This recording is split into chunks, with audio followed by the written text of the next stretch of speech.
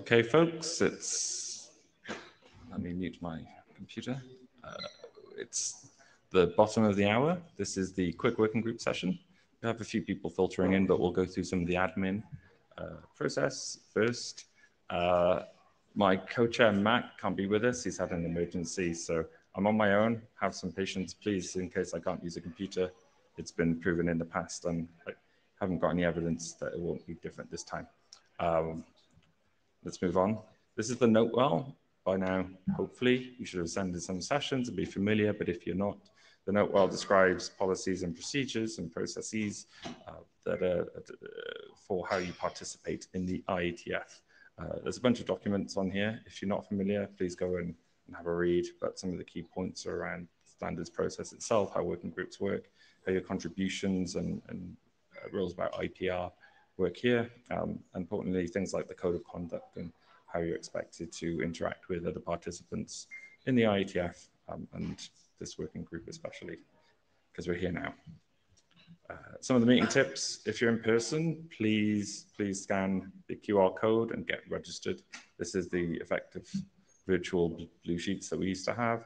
This helps with attendance and to understand if this is the right room size or it's too small, etc., etc. You can also join the queue from this. This is great because remote participants and on-site people can be mingled, because we don't get to mingle enough. Remote participants, similar, don't share your video if you can avoid it. Please wear some headphones, we like good AV. Administrivia, note takers, Brian Trammell's already kindly volunteered. The link in this document's wrong. Robin's posted one into the Zulip chat, which is great. If anyone else wants to volunteer to help with Brian, just things like typos or fix-ups are always greatly appreciated. Brian says people talk fast sometimes, so if you could take it as a, I don't know, a red, black, striped RAID array or something, great. We've got the blue sheets, chats in the Echo Zulip. I'll try and run the queue as best I can. We'll see how we get on. The agenda for today is chair updates. We're going to spend a little bit more time than just this stuff. I've got an issue that our AD has asked us to bring up, and maybe we can try and resolve within that timeline. Then we're going to get onto working group items.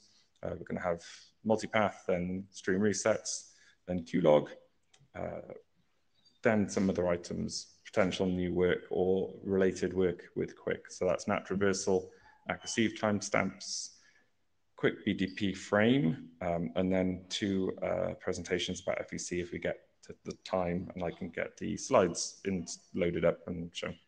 We'll see how we get on with that. Is there any agenda bashing for that? I don't see anything. Okay, great. Update since the last meeting is that the ACT frequency has gone into working group last call. We managed to drain the queue of issues, so that's been good work from the authors there. Thank you very much. That working group last call is still running. We wanted to run it before the IETF in case anything came up, and we would have an opportunity this meeting to discuss either in the meeting or around the meeting. I think there's one issue that probably needs a bit of discussion, but we're not going to take any time right now to do that. I think we can try and sort that out in the corridor or maybe take it offline. But please, now's a great chance. We heard previously that working group last call was kind of, for some implementers, this is when they would start to look and they wanted to wait until things stabilized. Please do, the more interop or implementation experience we have with these things, all the better. Onto the other item I mentioned, our errata reports. We had one raised by Martin Seaman about demultiplexing QUIC. This was a while ago. I don't know if Martin, you still have some opinions, but I'm going to try and present kind of where we got to before life got in the way for various people. There is some list discussion here linked up on the QUIC list. Go and read if you don't believe my summary. That's fine, I won't be offended. But effectively, to give some background here, this is around demux. So we have something in QUIC long header packets called the QUIC bit. And it's for all long header packets except version negotiation, the draft says it must be set to 1. And the reason for this is that it allows QUIC to coexist with other protocols. The scenario here is listening on a single port number and receiving packets that are intended for different UDP-based applications and fitting in with an existing demultiplexing profile described by RFC 7983. And this is fine. This bit we picked means that we're in the number range that won't be accidentally forwarded to RTP or something like that. Version negotiation packet is a bit different. The spec says where QUIC might be multiplexed with other protocols, servers should set the most significant bit, and that there's no requirement on other versions to make a similar recommendation. And so the concern here, and this is the demux model. If you notice, the RFC number is different than what was described in QUIC. So already kind of in a slight desync situation where the recommendations for UDP demuxing were updated after QUIC was updated. So there's always an opportunity to update doc references. I don't think that's the high order bit here, but effectively, the problem we have is that the server can't know what the client is muxing. It doesn't have the correct information to know if it should set the bit to 1 or 0, which is just kind of a bit sucky, especially when the spec says it doesn't really provide any information there. So there are a number of proposed solutions were put on the mailing list. Some of them were made, and subsequent discussion may have ruled those proposals out. I didn't want to make that call. I just wanted to survey all of the ones I could find this morning and get ready. So one of them was to change RFC 9000 to towards always setting the bit to 1, and to remove this sub clause where we might say, where other protocols might be used. Another option was to change the logic in RFC 9443 to kind of effectively change the definition that I just had up on this slide and change something. That's not quick. That's going to require a lot more time and effort if we decided to go that route. Another option was to change RFC 9000 to say you must set the bit unless there's some out-of-band knowledge that you could have. That's different than what we do now. It would upgrade a should to a must. And then finally, kind of the one that was the last thing on my mind, and I think was discussed on the list, was that we just change the text that decorates that should to provide a bit more information towards implementers about why setting it to 0 or 1 might help or not, depending on out-of-band knowledge, and that if people want to take risks and make guesses, that's fine, but they understand what they're asking themselves for. So I think it would be great now if anyone has strong opinions on this to come and speak at the microphone and say, maybe the people need some time to digest it. We could take it to the list, but we just wanted to bring this back up so we didn't forget, so we can just take action and move on. If this needs to be held for document update, Zahid, you can remind me of the current state. I think it's held for document update. We should decide what we actually want to do now. Mira? Mia Kulevin, no strong opinion, but 4. Okay. Kazuo? Kazuho, I also think 4 is good because when we designed RFC 9000, we thought that the demuxing thing is a going concern, whereas version negotiation is going to be baked into the protocol for a longer time. Thank you. Martin Duke? Yeah, I'm sorry. So to clarify, this is just for version negotiation packets? Just for version negotiation packets, because they're the odd child of our long headers. Okay, then I would say probably number 3, but any of these are fine. I agree there's something that needs to change. Okay, thanks. Alessandro Ghedini, Cloudflare. I'm not sure, do we actually need to do anything? Like when it says where QUIC might be multiplexed with other protocols, isn't that equivalent to, unless out-of-band knowledge clause? Yeah, I think the text we might come up with as a proposal can clarify that point. I had some prepared. I didn't want to put them up here. Didn't want to taint the opinion, but... Yeah, so I mean, I don't really care that much, but 4 seems like the better option. Okay, thanks. Christian? Well, I'm for option 4 as well, if we have to do something. But what's happening? I'm for option 4 as well, but I would like to point out that version negotiation as defined is probably a mistake, because it's a clear text packet, no authentication. It's a great attack vector to take down an ongoing handshake. So maybe we should think about that too. Okay, so reopen the complete can of worms on version negotiation. That's what I'm hearing. Yeah. Okay, I'll consider that one tonight over a strong beverage. Thanks. Martin Seaman. Well, there's a lot of ways to bring down a quick handshake in the early stages. So I'm not sure if we need to fix version negotiation in particular here. I have a strong preference for option 3, because 4 sounds like, if you're running an implementation, sounds like you probably don't need to do anything, and you do. If you're running a publicly reachable quick server, you don't know what the client is demultiplexing on the same socket. Okay. David Skenazy. David Skenazy, quick enthusiast. Changing RFCs is great and all, but that doesn't change what implementations are doing. Do we have any data on what the common servers are doing these days? Because the specific case where I see this being relevant is someone doing a peer-to-peer application where they're multiplexing on both sides. Like in most cases, the client isn't multiplexing. And if they're doing that, they don't care what the RFC says. They'll set the bit to 1 on the server and be done with it. So it doesn't make sense to modify the RFC. So what's the motivation for doing all this work and figuring this out? Do we even care? My take, just personally, not as chair, is that we want uncoordinated endpoints to be able to work on the internet, and that it could be an issue, and that the changes that we're discussing are not to the key protocol itself, but just clarifying an intent that we probably had. The question, do we have data, is amazing. We just saw in the MapRG earlier this morning, people looking at SpinBit, maybe looking for version negotiation frames. Bits could be of interest, but I wouldn't want to block this on that. If it assists the decision-making, fab, but yeah. Thanks, David.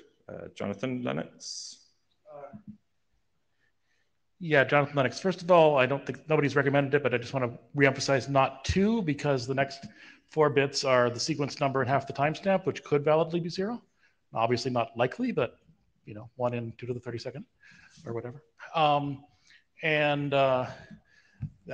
The other is that it's not clear to me that there's ever a situation where you're not muxing, but your peer is, because 9443 already says you need to pay attention to what 5 tuple you got it on. And, because that's how you distinguish quick from turn. So, I mean, if you know that, on this 5 tuple, it's just a quick server and it's not muxing with anything, then you just always treat it as quick and don't worry about it. It's only when you actually have things running over the same 5 tuple that you need to worry about this stuff. So, yeah, I think my recollection of the concern is the client is listening on the same port and the server can't know. Yeah, but it's listening on the same port, but it still knows what IP and port it got something from. It knows, hey, this IP and port is a quick server.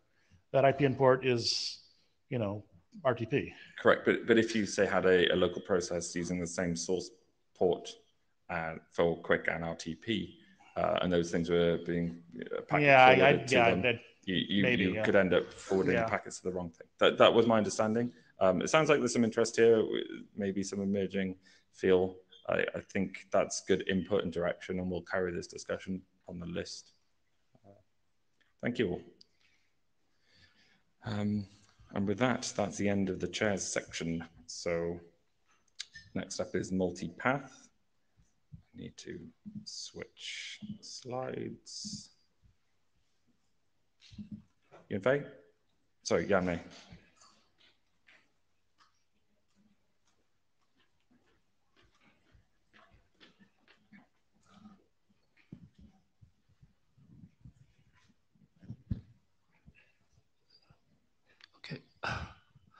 Okay, good afternoon, everyone. I'm Yamei from Alibaba. Today, Mia and I will introduce the multipass intention for QUIC this time. Next slide, please. As usual, we usually introduce the difference between 05 to 06 and the interop reports this hackathon, and talk about the open issues and the discussions and the next steps. Next slide, please. Yeah, actually the difference from 05 to 06 is quite small. The most important difference we have made is that we add two new frame types, the pass standby and pass available. Actually, we split the pass status frame into two new frames. The pass standby is exactly the same with the standby status from pass status frame, and the pass available frame is exactly the same with the available status of the pass status frame in the previous draft. And the how to use them are exactly the same way. And also, I want to make sure one point is that pass status are recommendations from the receiver side to the sender side about the pass usage for sending data. That means these pass status frames just influence the data sending about the pass about the stream frames and datagrams. And you can always send all the control frames from quick transport on all the passes freely. Yeah, the second point is that we make it clear that any frame can be sent on a new pass at any time when the anti-amplification limits and congestion control limits are respected. So in quick multipass extension, we share the same security consideration with quick transport. And we want to make sure that it does not mean that you can init new passes from the server side. Just client side could init new passes. Next slide, please. Yeah, at this point, we doesn't make any change. We just make it clear that as pass is determined by fault table, endpoints could use different ports with the same IP address when using multipass extension. That would be more convenient for people to test on their devices, which has only just one IP address. Yeah, next slide, please. Yeah, and we have an interop test in this hackathon about 06. Actually, we have 9 cases at this time. It's quite complete. We add pass status and the key update and the CID change and the CID retirement cases for this time. And we have done a fault table for these 4 implementations. And I'm sorry. Yeah, I had to finish. Yeah, and active. I'm sorry. Sorry.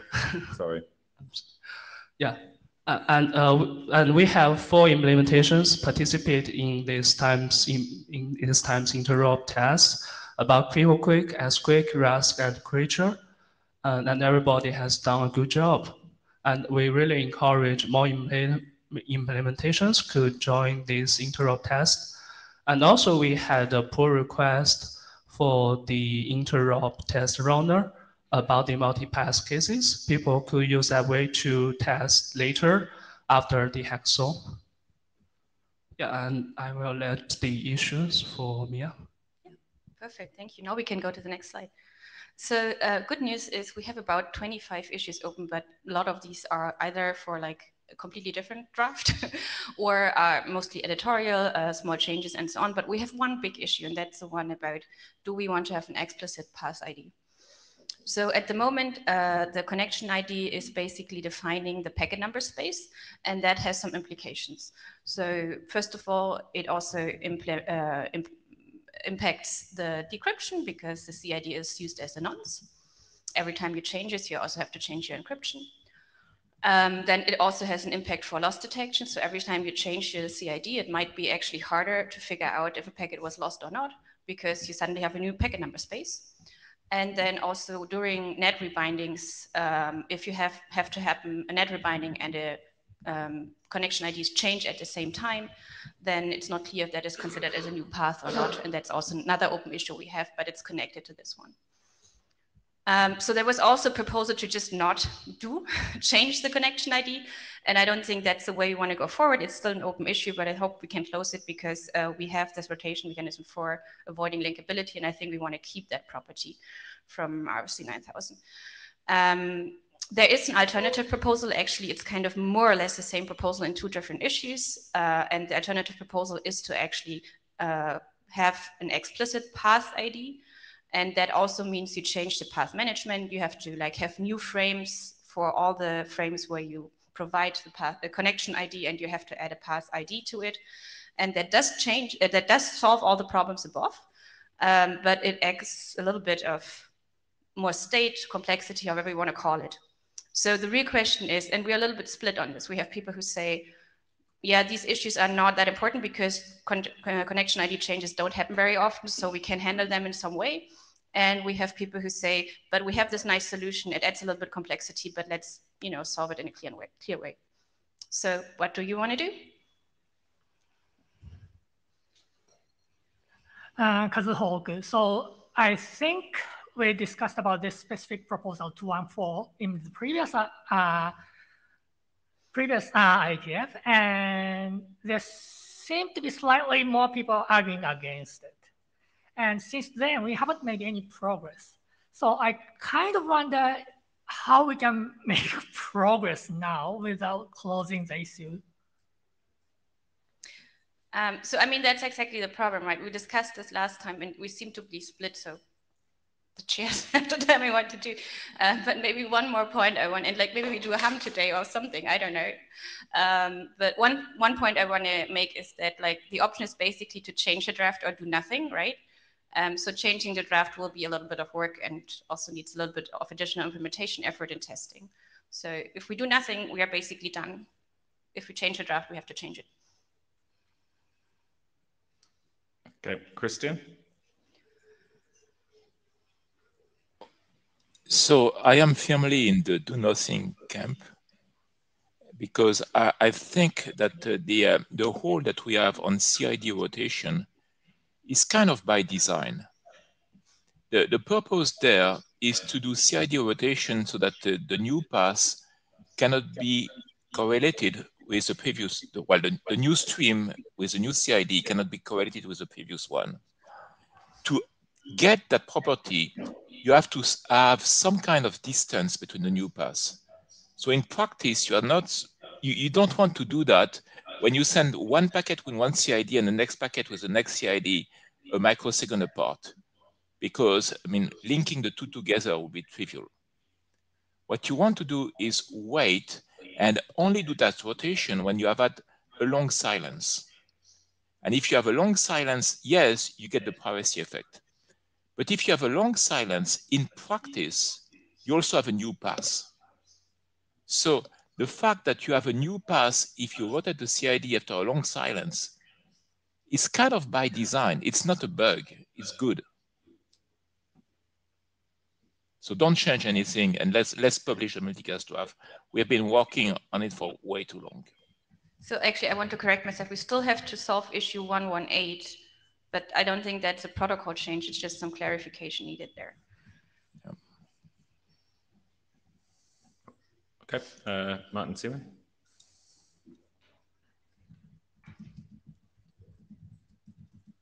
So I don't think the only problem here is the rotation of CIDs on the path. If that was the only problem, I would agree with Christian. But there are a number of other issues that come up when we don't have path IDs, and I've described them in the issue 214 here. I haven't implemented multipath myself yet, but I have thought about how I would implement multipath in QUIC-Go. And I know that one way would be a lot easier than the other way. And the easier way would be by having explicit path IDs. So I'm strongly in favor of making the changes here. So I think it actually depends a little bit on where how your implementation works, if it's easier or not. So it might be easier for one implementation, might be harder for the other one. Ian Sweat, Google. I'd prefer it without path IDs. Overall, I do agree the connection ID rotation is slightly annoying, although I think the loss detection change is a implementation dependent change. Like if you change the connection ID, then, but it's the same path, then you can decide if you want to keep the loss detection the same context, same, you know, you can kind of do things to fix that. And the decryption encryption thing is, I mean, unless you have a ton of CIDs in flight that are different, it doesn't seem overly complex. But I don't know, that's my personal opinion. Mark Duke, connection ID enthusiast. Yeah, so we definitely have to have CID rotation, not just for the privacy thing, but because like that could break routing if there's a load balancer on the new path. So this is an absolute like compliance requirement. You can click close if you want, or you can't, right? You can click close on that issue. Which issue? The 273. What? Which one? 273. Yes. Sorry, Okay. I heard 2073 and had a panic. Okay, I'm trying to do multiple things at the moment, but I'll take a note to close 2073. Thank you. Yeah, guys, sorry to stand up again, but I just wanted to point out that so this path ID proposal makes certain things easier. That's true, and I think so. There's reason for people arguing for it. On the other hand, it does change the data structure more different from what we have in QUIC-V1 because there are now two layers of paths. I mean, one being the path group, identified path ID, and then the connection IDs. So the data structure is going to be much different, and they'll be paying for existing QUIC implementations to support multiple. So this is a trade-off. Mike Bishop. Mike Bishop, I just wanted to point out a difference between what I hear people saying and what I see on the slide. And I think the slide is probably a more useful way to think about this. The proposal is to separate path IDs from connection IDs. We already have a sequence number for the connection ID that identifies the path on which it's being used. You can use that to index things in your data structures. And the proposal here is really for that path ID we already have, do you have one or do you have many connection IDs? If we choose to say one and you want to rotate CIDs, you generate a new path that looks startlingly similar to the old one, but it has a different CID. This seems like needless complexity unless I'm seriously misunderstanding it. So, clarification question, Mike. What you do not believe that path ID is required? I believe we already have a path ID, and it's the connection ID sequence number. Okay. So do nothing. Okay. Mike said correct. Christian? Yeah, I mean, I agree with what Miria said, that we cannot do away with CID rotation. What I disagree is that the problem of having simultaneous NAT rebinding and CID rotation is extremely rare if you are sending your packets back to back. Because if you are sending packet back to back, the NATs is not going to change the binding between two packets. The NATs typically change the binding either when the NAT reboots, I mean, for some reason, or when there is a big silence. When you have a big silence, that is the point in which you might have effectively a new path. But if you have a big silence, it's also true that your congestion control should change.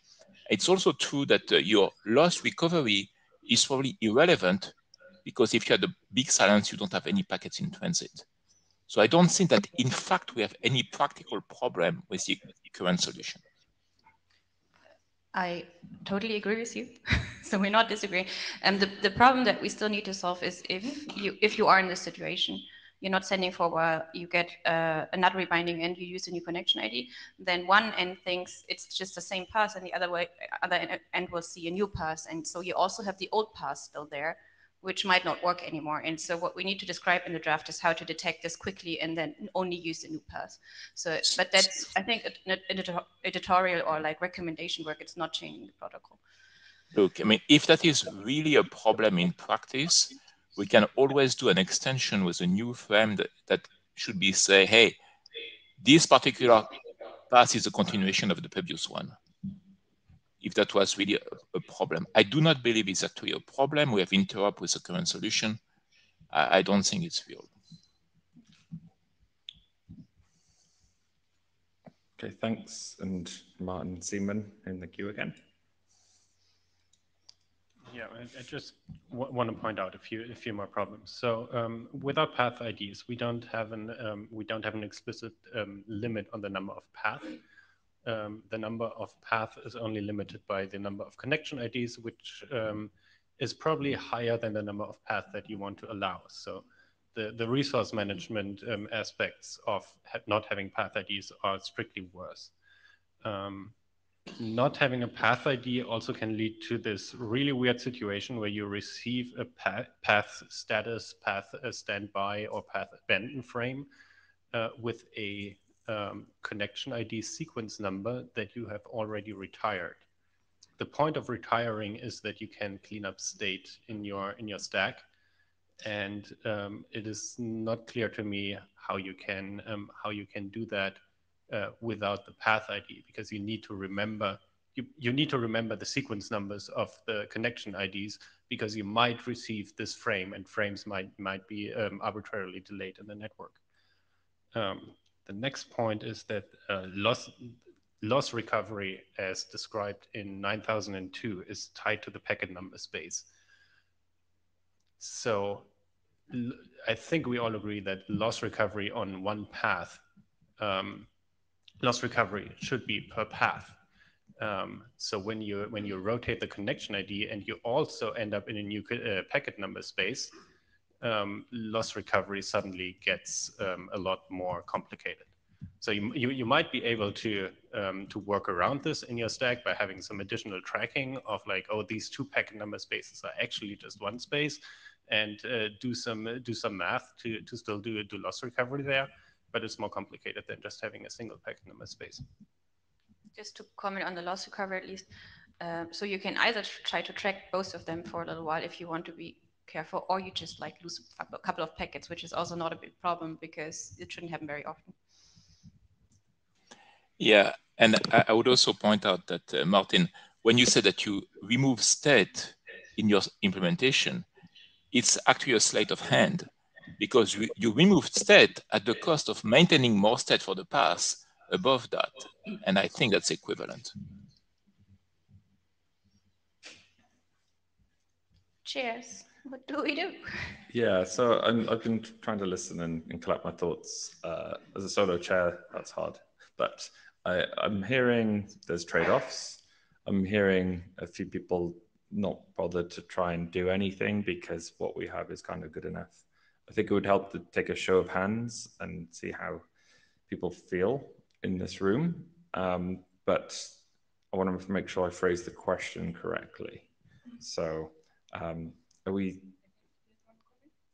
Yeah, sure. I think we might have a decision at this time, but we could make a decision later, maybe in an inter-meeting before the next IETF.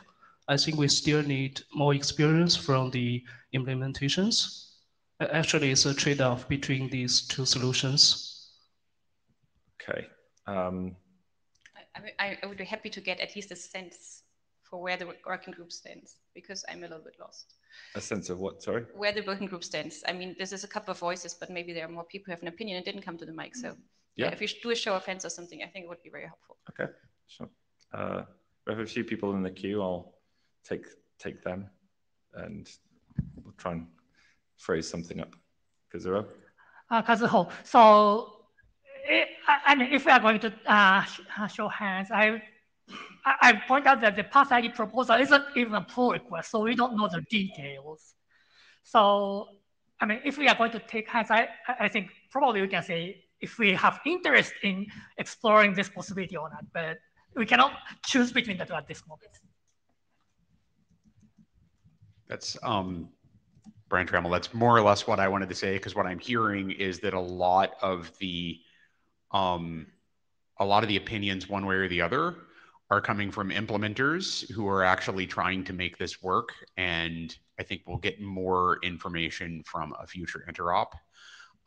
Like if I'm trying to figure out what I'm going to put my hand up for, that's going to be based on just sort of like an arbitrary understanding of the complexity of the situation, and complexity is squishy and moves around a lot. So like I probably won't put my hand up for either of these because I really want to get a signal from the interop on how this affects the implementations. So, but actually that's a good question. Like, who would be willing to implement the proposal? Yeah, I think, yeah, because like if we're waiting for testing from that, then we need to have something to test. That's a really good point. Yep, I think we can propose those two questions as a show of hands, see what people feel. So give me a moment to type. Shit.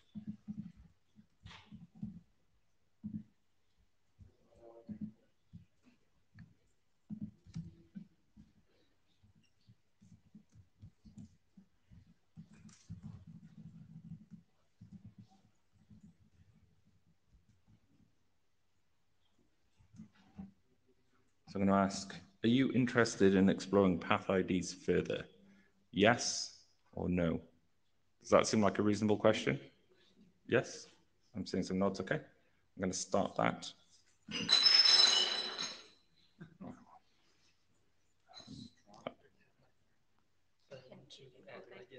Okay. Well, our speakers are saying yes. Yes? Yes, okay.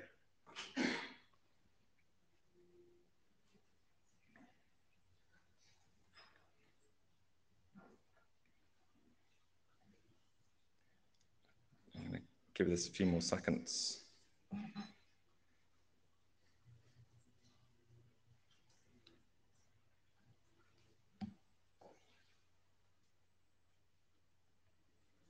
Okay, I'm going to stop it there.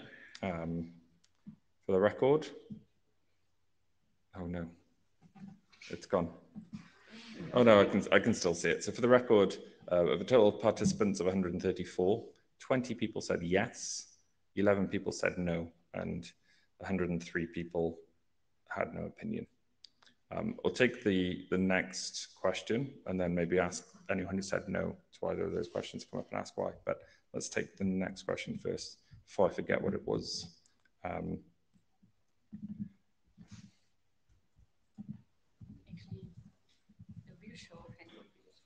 A what? A real show of hand.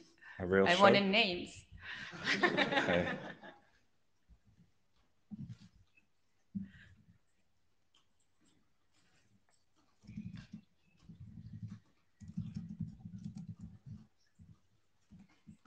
Okay, the question here will be, do you have interest in participating in an interim or interop to explore path IDs? Again, yes or no, clear answers. So we'll start this question.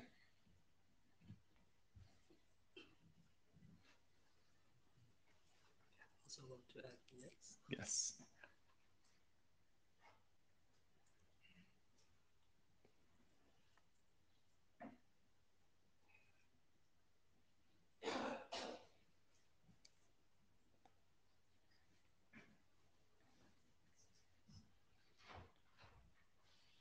For time, I'm going to cut that off here.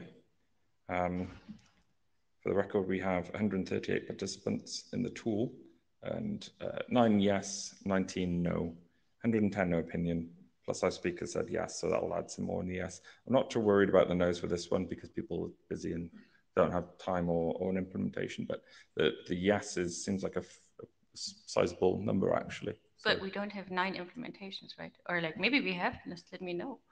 Well, that's good useful information as well. So if anyone thinks strongly on any of that, please join the queue. Otherwise, I think this is useful information that we can take away.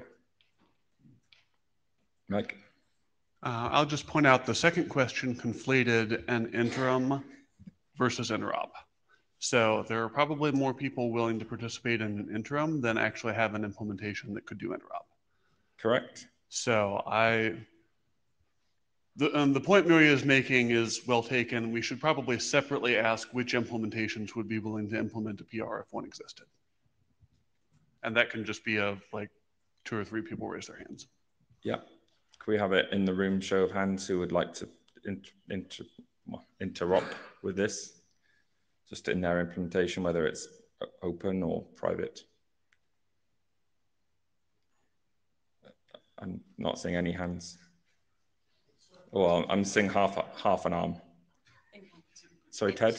My hand is also. Okay, yeah, I agree. So I think the action for the authors is maybe we need a proposal to understand if people would be willing to implement it, but that if you don't know if people want to implement it, then you're probably not motivated to write a proposal up. So we're stalemated, which isn't great. Could I ask folks who care about this deeply to meet for a coffee, maybe afterwards, and we can get together and figure something out?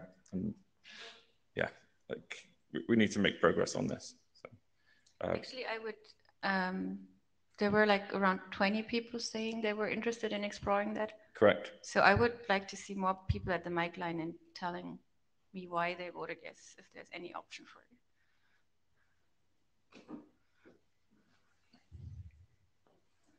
Brian Trammell, yes, enthusiast.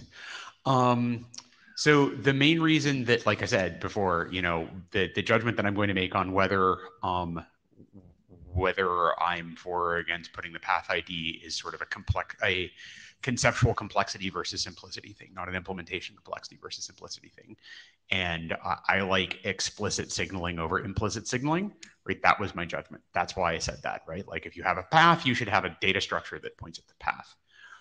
I put my hand up in order to say something different, though, to give Lucas, since he is missing a co-chair, a little bit of friendly advice from the peanut gallery. An excellent way to fix a stalemate is to say that the no build option is the option that we go with. You can just say, we're going to do nothing. And then if you say we're going to do nothing and people appeal, well, now that you understand that you actually do have a strong opinion in the room. Okay, thank you. Christian in the queue as well. If anyone else voted yes and has a strong opinion they want to bring to the mic, please enter the queue now. Christian?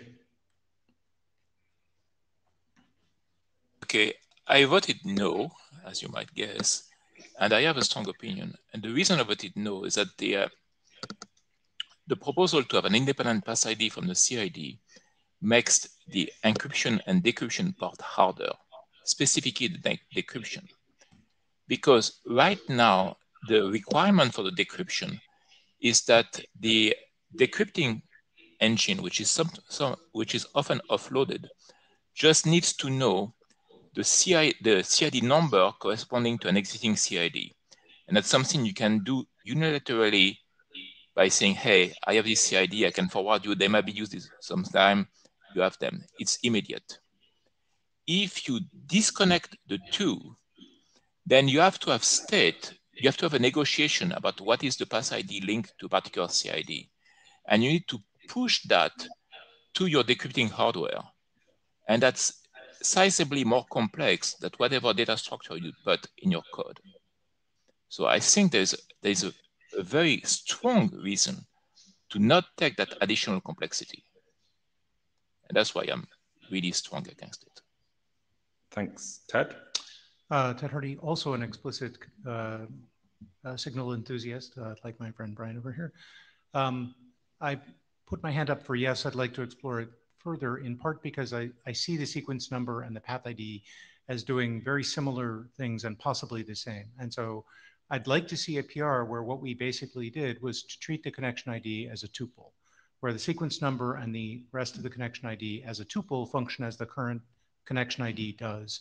And then from that perspective, take the question of like, what happens when you mutate? If you need to change one but not the other, how does that work? And that's why I said to Lucas, I'd like to see an actual PR, because depending on how you do this, if you just duplicate it and you have a separate path ID and a connection ID with a sequence number, you are in fact creating more complexity. And I think that that's potentially problematic. But if you actually treated them as an identifier that's in the form of a tuple, you might be able to avoid that complexity and still get the benefits that I think Martin has pointed out.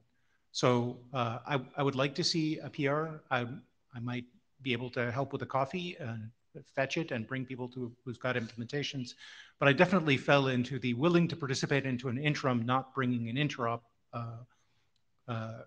application with me part of the bucket. And I think that's part of why you're seeing a little bit of difference there. Thanks. Yep, noted. Okay, this is good input. Yes. I mean, we don't have a PR right now because it will touch the whole draft. I think what I'll be looking for as a chair is that anyone who did want to explore this further to please help the authors with preparing a PR, whether that just be discussion or something. We can't expect these folks to do it on their own.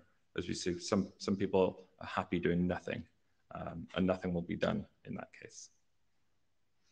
Brian, please be quick. I'd like to move on to the next topic. Sorry, I'm just heard another thing that seems like possible anti-pattern.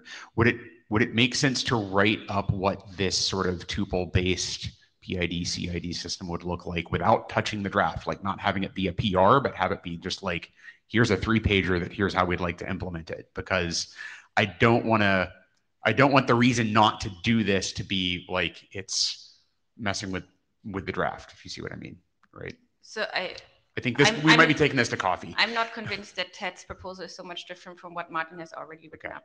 I mean, the encoding is different, but I don't think it makes a big difference. So Martin has a quite extensive description of that in issue 214, sorry. But what I'm saying is it does touch the whole draft. And I think like doing the exercise of actually creating a PR to see how much it does touch is what we're missing. And we didn't do it because if people tell us they don't want it, then I don't have to do it, right? But okay. So I think somebody has a task there to make a PR, and I'm looking at Martin, and he's nodding. Oh, amazing. Okay, thanks.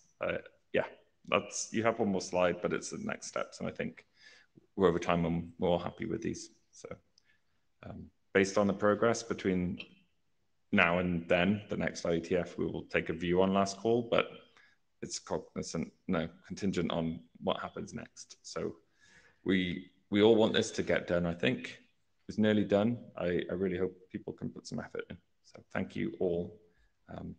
Yeah, thanks, speakers. Next up, Martin Seaman to talk about reliable stream resets. If I can find the slides, here we go. Okay. Yes. Oh, sorry, we had somebody in the queue. I wanted to close the queue, but I couldn't find the button. We need to move on, Hanu, unless this is related to reliable stream resets. I'd ask you to put it in the Java or send it to the mailing list, please. Okay, reliable stream resets. Next slide, please. Right. Oh, okay. Okay, quick recap.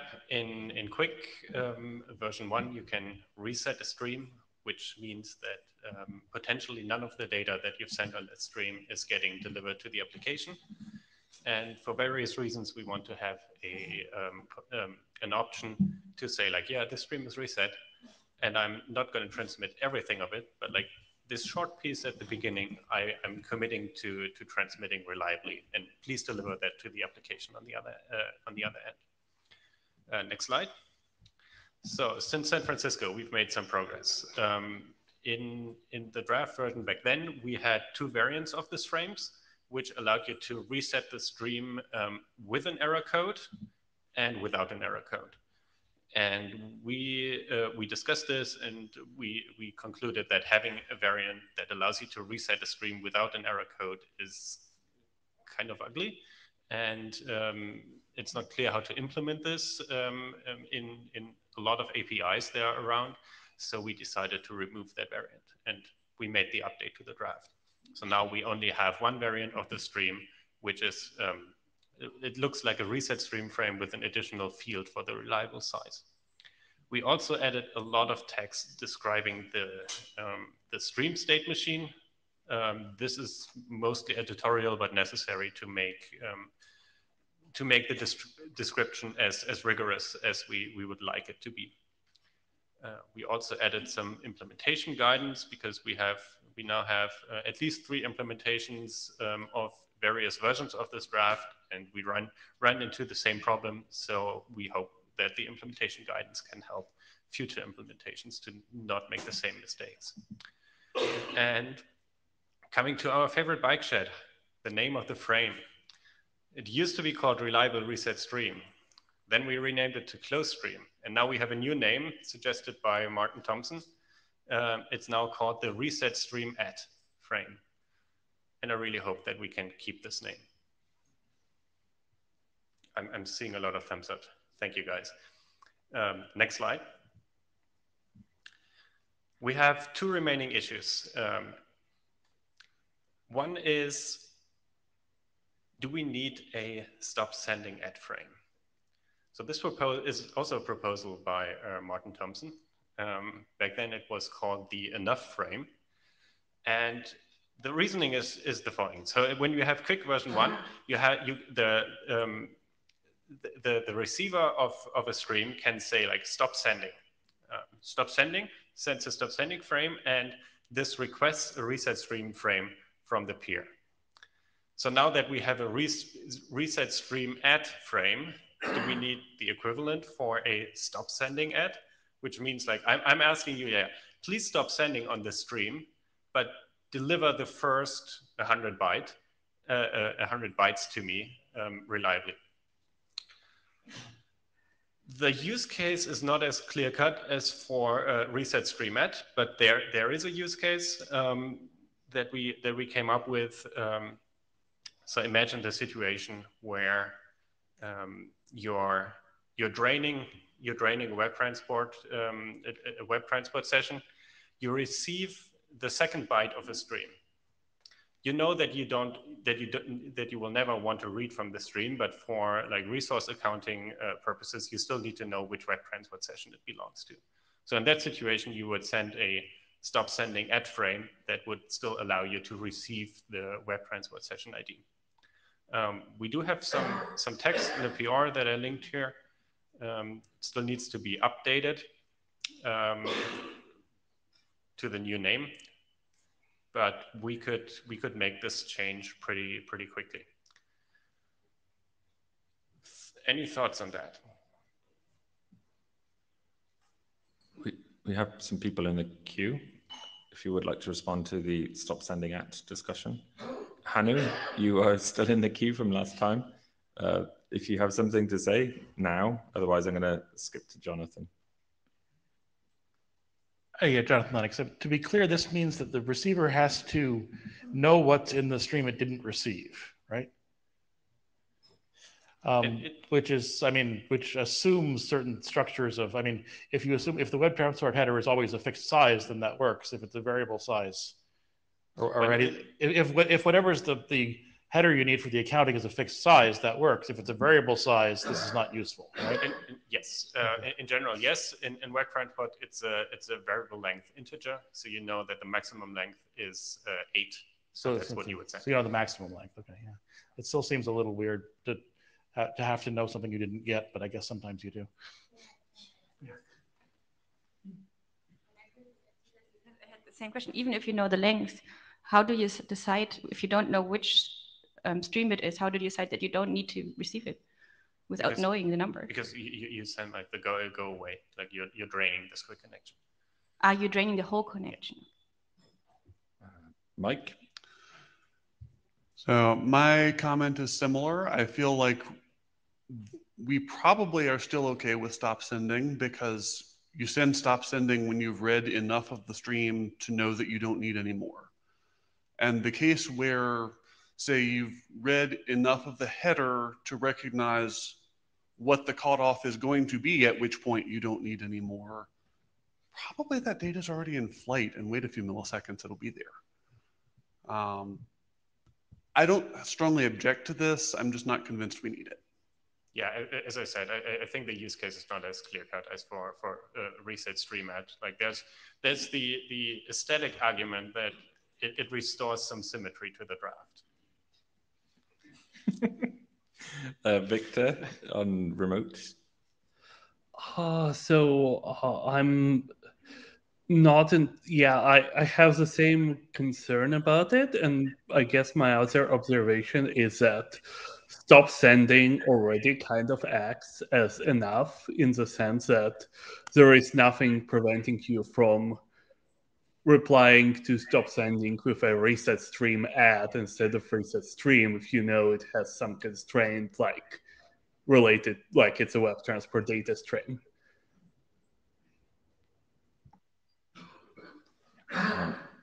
Me, I insert myself as an individual. I think I do like the symmetry of this.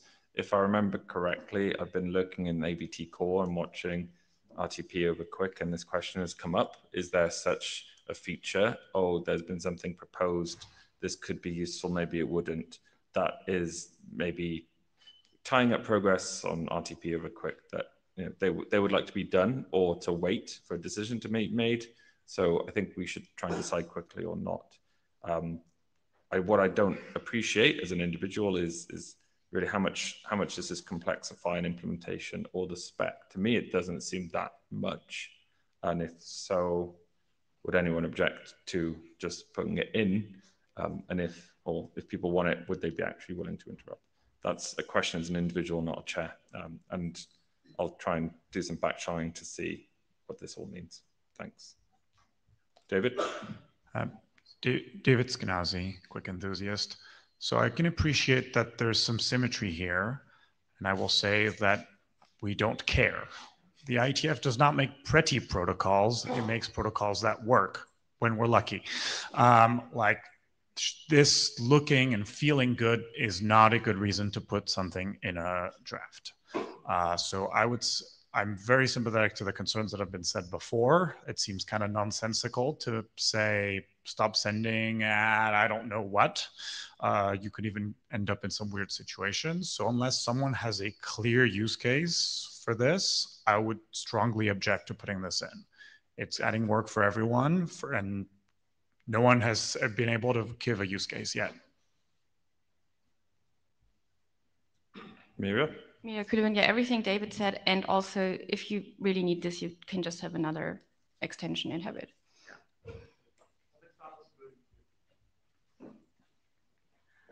Kazuhoku, I point out that application protocols as complex as needing something like this can always implement this in the application space. The reason we have stopped sending in QUIC-V1 is probably because we wanted to duplicate the functionalities of TCP that provides us bidirectional reset as a transport feature. But TCP doesn't have something like stop sending at all. It can always be an application protocol feature in case of QUIC. Okay. Mo? I'm counting the queue, by the way, as well. A few concrete use cases do come to mind. Being able to deliver headers that you know are important without their payloads is very useful in media applications. So I can envision Mock eventually using something like this for when you know that you're not able to get all of the segments that you intended to, but you still want the media headers because they give you really critical information, sometimes information that's required to continue decoding the rest of the stream that you are going to be receiving. So I think this would be very useful in cases where you know there's a fixed chunk of data, may only be a few bytes, maybe 10, 15, 20 bytes, but you don't want to receive the entire 20 kilobyte payload after it. This would be very useful to at least get that first chunk that's critical for other steps later. And Mike? Just wanted to repeat something that I said in the chat, that if we don't do this, I would definitely support a text change to clarify that receiving a stop sending can elicit either a reset stream or a reset stream at. Okay. Because that is very useful for the media case where the server knows where its headers ended.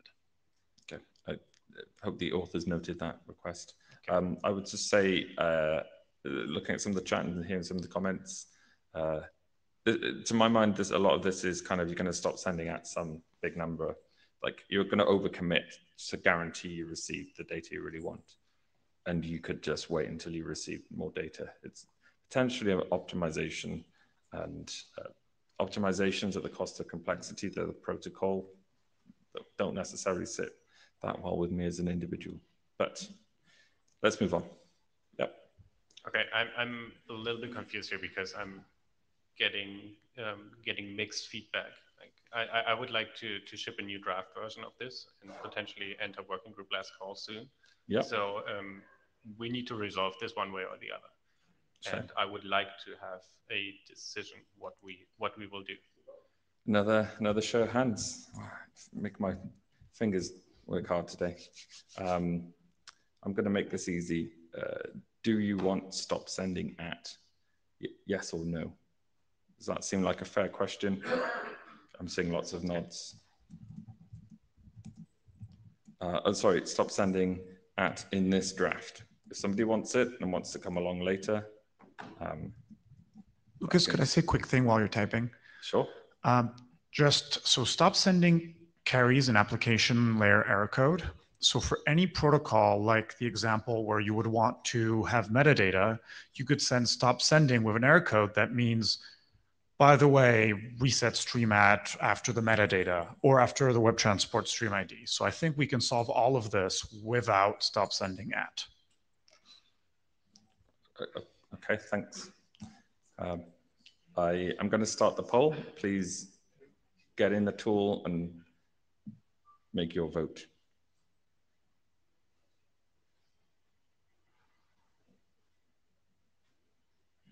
I want to be quick here. We're seeing a clear pattern emerging that a lot of no's. So yeah, let's terminate. That's nice. Yes, this is a clear signal. We will, of course, thank you for that. Take this to the list and do a consensus call. But from what we see here, we have 2 yeses. There was 4 at some point. People have changed their minds. 30 no's, 110 no opinions, total participants 142. So yeah, thank you for that. Thanks for the discussion. Let's move on. Okay. The second issue is the draft currently says that you can send reset stream at for a certain offset, and then you can at a later point send another reset stream at frame with a smaller reliable size. So the last part is important here. You can only ever reduce the size. You can never increase it because you don't know if the receiver has already delivered everything up to the application and declared that it's done with the stream. This is in the draft. It's I found it easy to implement in my stack, but there was some discussion in an issue if we want to keep this around. Martin, do Google. How can you guarantee that like it arrives in the order that it is always decreasing? Like with like losses through transmissions, could you end up accidentally increasing it? So this is the same as with flow control updates. We say like when you receive a frame, you check if it increases the offset. Okay, so it's actually the lowest of all the. And here it's you only act upon the reset stream at frame with the lowest reliable size that you ever receive. Cool, thanks. Picked up. I think that makes sense, and we still want to support reset stream regular for reset stream at, and reset stream regular is kind of equivalent to reset stream at 0. So it should be fine. If I encounter that this is not fine during implementation, I will make sure to complain, but Okay. Is that clear enough to the authors? Yep. Yeah, this is very very helpful feedback, and it means that we don't have to change the current version of the draft, which makes the editors happy. Okay. So I guess this is a question for the chairs. We can cut a new draft version basically right now, since we don't need to make any changes. Are we starting working group X call anytime soon?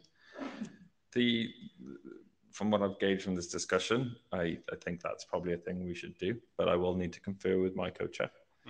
So it's not happening this week, and we'll respond and let people know either way. But yeah, thanks. And I want to remind folks that this extension is an enabling technology for other working groups. We were able to adopt this pretty quickly and turn it around. So I'm very, very pleased with that. It's been good work from all involved. Of course, if there's implementations, just keep going and maybe try and find any bugs while we're doing that working group last call. Great, thank you, Martin.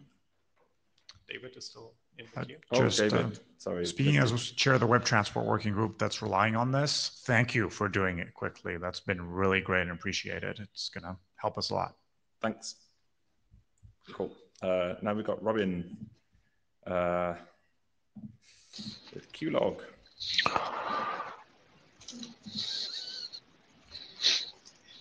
Oh, Robin's asked to share slides. Oh no, are you gonna progress or? Miria's coming to my rescue. Hang on a moment. Where's the queue? Here we go. Are you sharing already? Mouse over? Let me stop. There we go.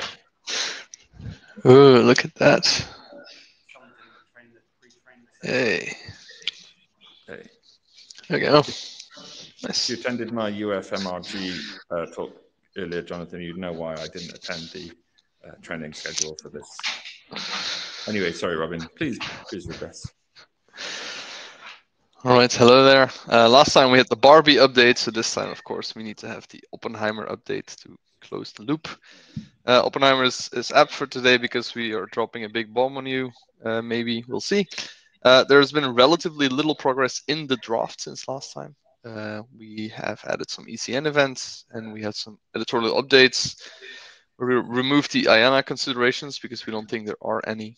But then the main thing we need to do today is get your input on two issues that we didn't merge yet because they're relatively big or sensitive. First of all, the easy thing though, we added ECN, explicit congestion notification. We think what we added is sufficient to support whatever is needed there in the full state machine.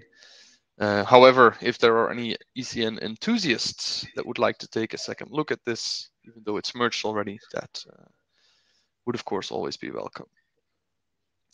And then the big one that we want to discuss today is to maybe remove QPAC from the core QLog documents and to move it to its own document and postpone it until later.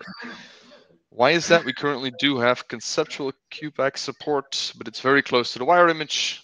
You have events called things like set dynamic table capacity instruction or literal header field with name, which are of course very easy to pronounce and immediately clear what they do.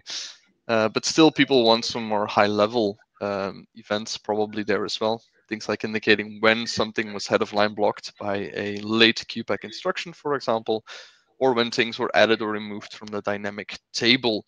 And those are the kinds of events that we currently lack, and that would arguably be most interesting to more high-level implementers or debuggers of higher-level stacks. We've tried this for a long time, but we can't seem to find people with actual implementation experience or debugging experience of QPAC stacks that can tell us which of these events would actually work best in practice for this type of debugging. So basically, we don't really know what these high-level events should look like to be most useful. And so we would be like fantasizing about what might be best. So we would be doing the equivalent of no running code or no interoperability, which is not something we're looking most forward to. Second issue here is that this is currently actively blocking progress. So we think this is the last big thing would be needed to fix for even thinking about a working group last call in the future. And so one potential solution would be to move this to a separate document to be tackled later. So move it out of the core QLog documents and then tackle it later. We have some precedent for that. We have many quick things like multipath or reliable stream resets that we just saw. Those, of course, also won't be in the QLog core documents. So that's possible. It's just that this was previously agreed upon that it would be in the core documents. And then now we're proposing to move it out. I think all the editors currently agree that this is the better option to allow us to make progress. But if any of you have a different opinion, and preferably also an idea of what the high-level events should look like, then you should probably speak up now or on the mailing list. I think we have people in the queue. So yeah, I put myself in just as an author, just to clarify that well, maybe Robin made it clear. I just wanted to reiterate the point. When we say move, it doesn't mean the text we have would go somewhere directly. It means somebody else would go and do all of the work that we don't or can't do right now. We have a PR, which is just deleting everything that's in there already. That text was the text that was in the adopted document, hence why we want to make sure that the working group is happy if we were to take it out. That's all. I'll let the folks in the queue go. So Alan. Alan Frindell, Meta and QPAC enthusiast. I think I had commented on the issue in QLog, or at least I had worked with Luca, who maybe relayed the comment when we put our heads together about what the high-level events would look like. And so did that maybe not get to you, or it was the information was there but not translated to a PR in a timely way, and it's blocking you now? I would suggest Lucas take this one. I would say that did make it through to us, but as having a PR is just step one. We're short of cycles. This isn't pointing fingers at anyone, reviewers or proponents of the things, but just having some stuff doesn't necessarily mean it's correct for everyone. You folks have done your things, that's great, but other implementers might need stuff that's slightly different. And what we're not seeing is any implementers want this. And if those events aren't useful, this is just more text and more things to have to do to delay us. And we would like to just get this doc done. Yeah, so I understand. I mean, I think I have done extensive debugging on our QPAC implementation using my own bespoke logging rather than QLog, since QLog's not an option, and I don't really have time to write the PR for you, and I don't really have time to implement the QLog events either. So the next time somebody says there's a QPAC issue, which by the way, there never is, it's always a transport issue. I'm not sure that I can help you. So if it's blocking you and there's nobody else who cares, then I'm okay with it. Okay. Cool. I've locked the queue here, but we'll drain it. Brian, please. Having dealt on multiple occasions in my career with having to deal with choices that were made around a single implementation for debugging and logging stuff, including one that I have to deal with in production every day, that was my own damn fault. Nuke it. Okay. Thank you. Q. I can be heard now. Yeah, I say move this into its own document. QPAC is its own RFC, so its own specification for QLog makes sense. And if this is what everything's getting stuck on, when there are so many more useful things in QLog that we could just push to standardization, do it. Thank you. And Mira? Mia Kulevin, I just wanted to comment on the ECN part quickly, and maybe it's just an editorial issue, but maybe there's something. Can you go back one slide? Robin?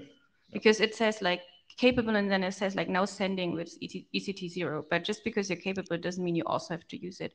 Maybe it actually makes sense to keep that separately. And of course, you could also use ETC1 for FOS. And you can change that anytime, right? You test at the beginning, then the pass is capable, and then you decide anytime if you want to use it or not or whatever. Okay. It sounds like we should talk to you some more and tweak that stuff, and that sounds pretty trivial to accommodate. So yeah, thanks for that feedback.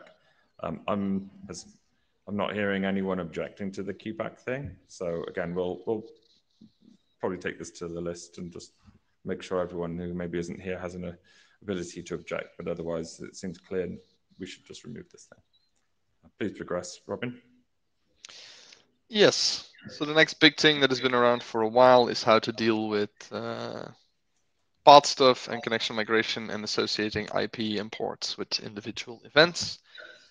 We've been dancing around that for a long time. People had opinions but no clear proposals. So I decided to go ahead and launch a first proposal, right? So this is what I think is sufficient, but as a starting point of more discussion. So the idea would be to just have a path field for each individual event, like a top level field is what we would call it. Next to the timestamp and the name and the data, you would have a path. And the path is just a string. The string can be anything. You can encode the IPs and the ports and the connection ID in there directly, which is somewhat okay for IPv4, somewhat less okay maybe for IPv6, as we can see. You could only encode the connection ID. You can encode a hash of these things if you don't want to log the stuff directly for privacy reasons. You could even choose any type of string that only makes sense to you in your own private implementation. Anything goes, right? Now, the thing is, if we would have only this, this would be kind of annoying if you really want to have this magical state formatting inside of the path ID. So what I propose to do is to just have the path ID to be anything you like, and then have a separate event that couples the path ID string to the specific metadata you would like. In most cases, this will be your IP, your port, and then one or more connection IDs. So basically, the path ID can be very short, even just a number that you increment, and then the actual association with the path information happens in a separate event, which is currently called path assigned, but we can bike-shit that, of course. One of the nice properties of this is that you can keep updating this metadata. You just log a new path assigned event with same path ID, but with new path endpoint info, what I've called it now. And you can also just have like a default path ID of empty string, which indicates you're not doing anything special with paths. You just have a normal quick connection without multiple paths or connection migration, which most people have been doing with QLog. So that kind of is nicely backwards compatible there as well. So relatively simple, very generic, very flexible, but I think it covers a load and it makes it possible to associate path information with each individual event, which is what is often needed, I think, and which is still missing in QLog. You could then use this if you have the path field, and then you can look at path response and path challenge frames and things like preferred address. And tools can somehow come up with what the implementation is trying to do with connection migration just by that.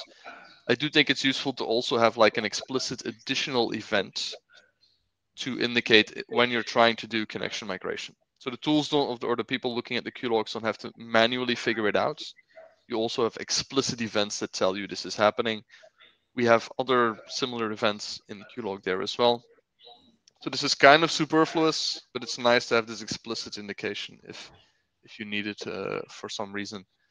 And so that's what this new quick migration state updated event would add, which is especially interesting, I think, if the migration fails or you have to abandon a probing attempt or that kind of stuff, to log that explicitly and to maybe log a reason why you abandoned the attempt there, to make that easier to debug, basically. So in summary,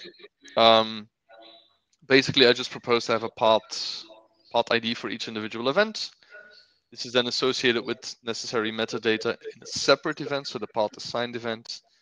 This can keep the path ID very short, so it doesn't need to encode any information in itself. This also makes it much easier to make it privacy aware. You can much easier strip or skip logging IP and ports and connection IDs. And then you can also be more explicit about the connection migration with one additional event. So it's a relatively small change conceptually that does what it should do.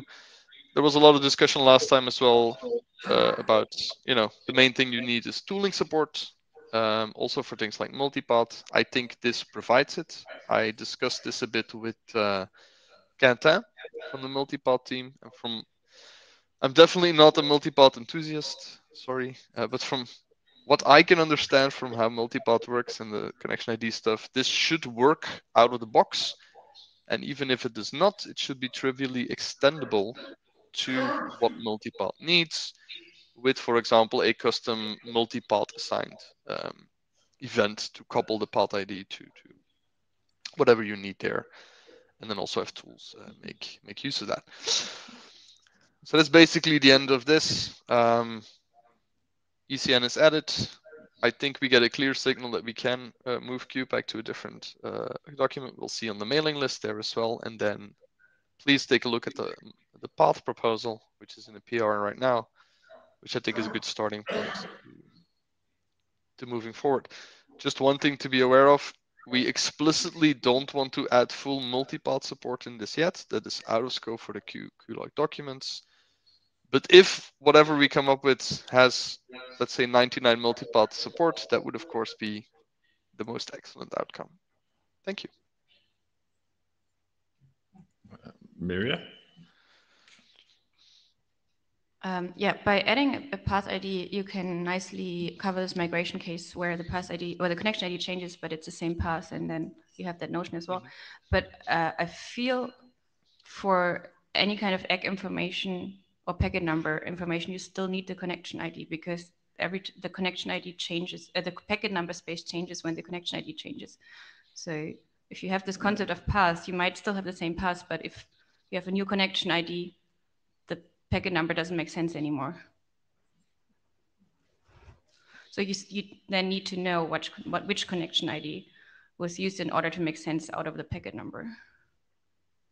Yeah, so you can associate multiple connection IDs with a single path ID, as you can see it on the slide as well. The connection IDs here are a list instead of a single one.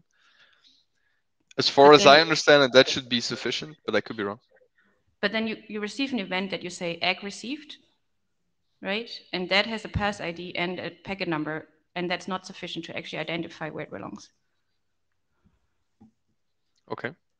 For multipath, not for quick by itself. For multipath, yeah. Okay. Yeah. Just to interject, we ideally want to focus on the core specs, but this sounds like something we could add like trivially later, probably. So we might want a bit more discussion. I put myself in the queue because I wanted to say Quentin multipath stuff, and well, Quentin contributed connection migration to Cloudflare's quiche. Cloudflare's quiche does QLog that I maintain. I wonder if there's just a bit of maybe experimentation we could do, Robin, offline to see, can we make this thing work and get some tooling to analyze it as well, get some clarification. So we might come back to Miria as well with some questions there. But this is a big step in the right direction, I think. I've only just seen this today as well. So there was some thumbs up in the room as well, Robin. So yeah, thanks for doing this.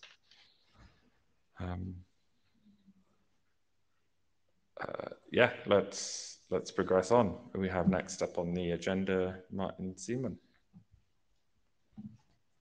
with NAT traversal.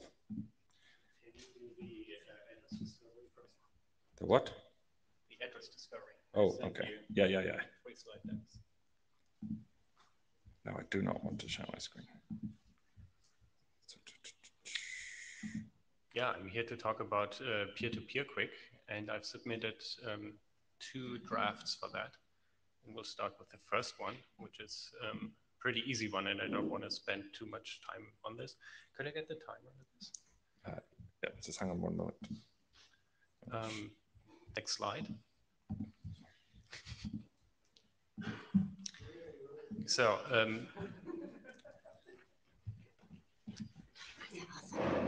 okay, thanks.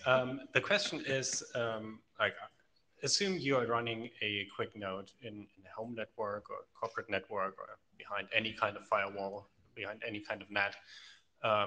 You don't know the public IP address of that node. So what you can do is, because we designed the QUIC header to be demultiplexable with other UDP-based protocols, in particular with the stun protocol, as we discussed earlier today, you can run a UDP socket and then run stun on that socket and run QUIC on the same socket. Then you can use stun to contact any stun server that you like, learn your public IP address, and then you can also run QUIC traffic on the same socket. So that works. Next slide. But what if we could do all of this in QUIC, so we don't have to do any demultiplexing, so we can use the QUIC greensbit extension, and we just don't have to run like multiple things on the same socket. That's what my draft describes. So defines a couple of frames. One of them is a request address frame, which is sent on a path and requests the other peer to tell me the observed address on that path. And then it sends back an observed address frame with that address. Next slide. So the nice thing about doing this in Quick is next slide. Yeah, okay. Is that this beautifully works when you have multiple paths, because you can just send a request address frame on the other path as well and get a response there. Next slide. As I said, the draft defines a couple of frames. We've already seen a request address. We've already seen the response to that, which is an observed address frame. And there's a request declined frame if you don't want to answer such a request. Importantly, these frames don't only work in one direction from the client to the server side, but the server might be behind a NAT as well and might also want to learn, the address, so they can be sent in the other direction as well. All these frames are defined as probing frames, so you can send them during path validation and bundle them with your path challenges and path responses without actually committing to a new path. Next slide. I would like to ask if there's interest in this kind of work in the working group. I've already sent this to the list and received a number of responses. One of them was from Igor, and he was asking if request response is the best solution here, and he proposed that this should be an unsolicited frame that I can send whenever this extension is negotiated, and I want to tell my peer about the IP address on a new path. I could just send the observed address frame without any request. I don't want to get into too much detail here in the interest of time, but I'm just saying that there's some work to do in that area. Thank you for presenting this. I think this is fairly easy to implement. Regarding this question, I think the current request response protocol without any flow control has the exact problems that we experienced with HTTP2 rapid reset attack. And I think moving to what Igor proposed makes perfect sense. And it also improves reliability, as you said. And regarding the previous slide, I'd probably say that this frame doesn't have to be defined as a probing frame, because we can always send this on the path that's already known to work, if we include the connection ID sequence number in the frame. Okay, yeah. Hi, Colin Perkins. So you can clearly do this, and it will clearly work. And in many ways, I think it's a good idea. Where I think I'm a little concerned is that we currently have one way of doing NAT traversal, which is widely used by a lot of different applications using stun. And I'm a little concerned about fragmenting that so we have different ways of doing it. And as a result, people stop supporting stun or stop blocking stun traffic because everyone important is using Quick to do NAT traversal. And that then causes a bunch of other applications to break. So I agree you can do this. I agree from the point of view of Quick, this is a good idea. I think we should think a little bit about the wider implications of whether it makes sense to do it from a broader ecosystem point of view, or whether we want to stick with just the one way of doing NAT traversal that everyone uses, even if that's suboptimal. Thanks, Colin. Mike Bishop.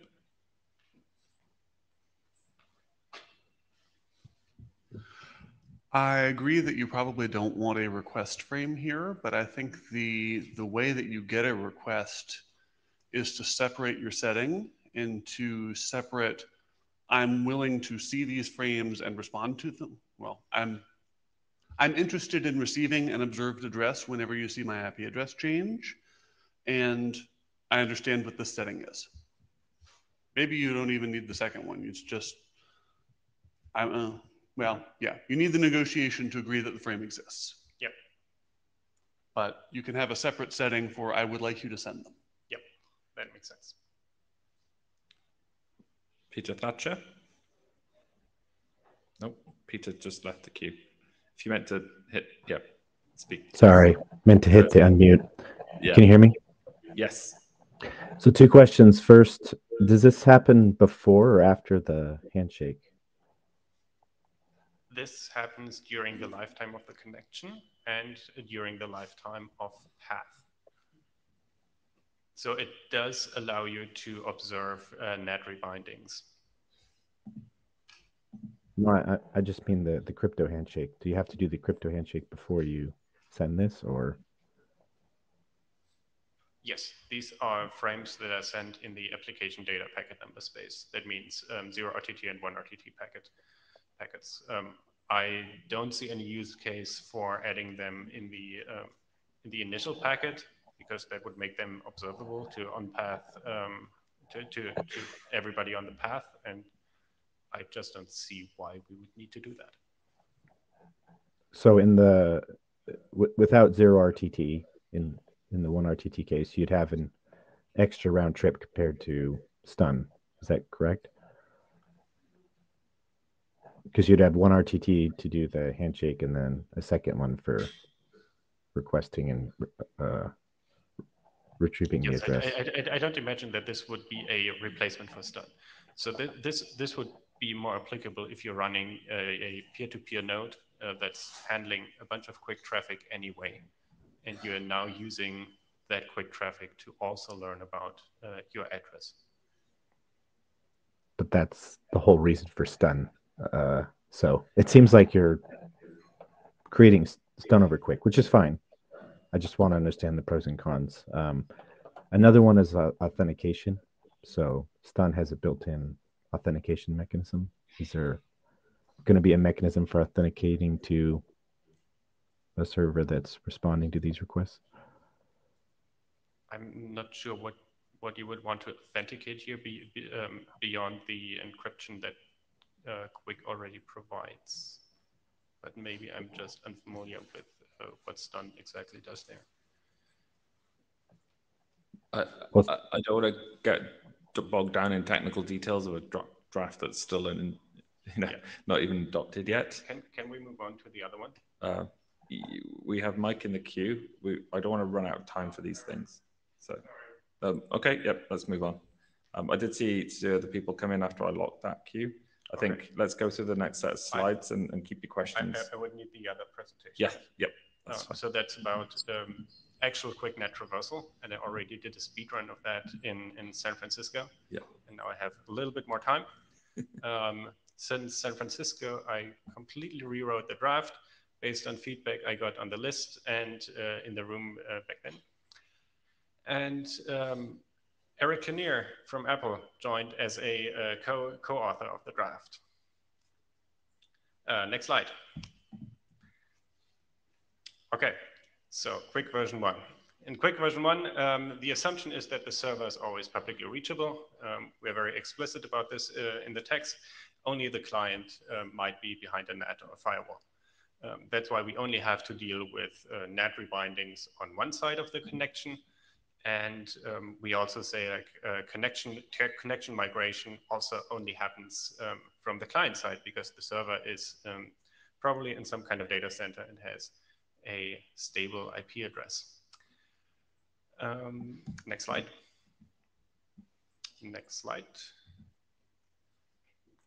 So the purpose of this draft is to make quick work in the peer-to-peer use case, meaning where both nodes might be behind a NAT or a firewall. There's a bunch of use cases for this. For example, you could imagine that once a WebRTC over Quick is defined, you would need a way to get through these NATs to establish an actual peer-to-peer connection for your video call. But there's a lot of other peer-to-peer protocols that would benefit from this as well. Next slide. Coming back to the question that was raised earlier, do we need to do anything? We already have stun, we already have ICE, and you can reasonably run ICE on both endpoints. Let ICE do all the net traversal, all the hole punching. Takes some time, but at the end, if possible, you will end up with a peer-to-peer path. And then you start your Quick server and your Quick client, and you can just establish a direct connection there. Downsides is, obviously, it takes time. This hole punching requires like transmitting addresses back and forth, requires sending packets, retransmitting packets. So it can take a couple of seconds. Also requires you to run ICE, which is something that you might or might not be willing to do. It also requires that you run a non-QUIC signaling server so that the two ICE agents can talk to each other. Next slide. So what if we could do all of this in QUIC? We could start from a proxy QUIC connection that would serve as a signaling channel between the two nodes. For example, our friends in the mask working group have been working on exactly that. It's called Connect UDP Listen, and it allows a node to to ask the proxy to allocate a UDP port that other nodes can connect to. So we have a way for two nodes behind a NAT to establish a direct connection between each other. A direct QUIC connection, which means we can already start whatever application protocol we want to run on top of this connection. So you could just establish the proxy connection and start setting up your WebRTC session and start your video call.